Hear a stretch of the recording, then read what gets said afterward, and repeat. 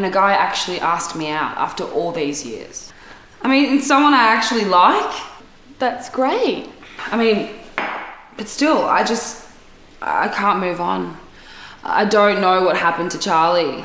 I mean, what if he's still out there? He's not out there. What about the phone call? The police traced the phone call. Yeah, to public places. Thousands of people go missing all the time. Where would he be? Well, maybe he lost his memory. Well, then he wouldn't be calling you from pizza restaurants and cab companies, then would he? Well, you just don't understand. You don't know what it's like to not be able to say goodbye. It's been 6 years.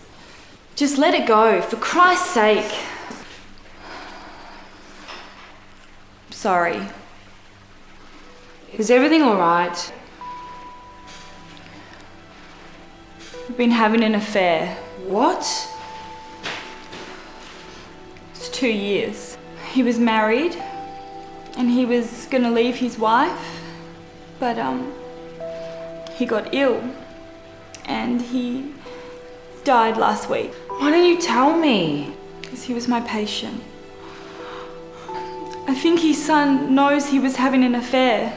I was treating Tom when he died. I was at his house right up until the end. I was helping him with the pain.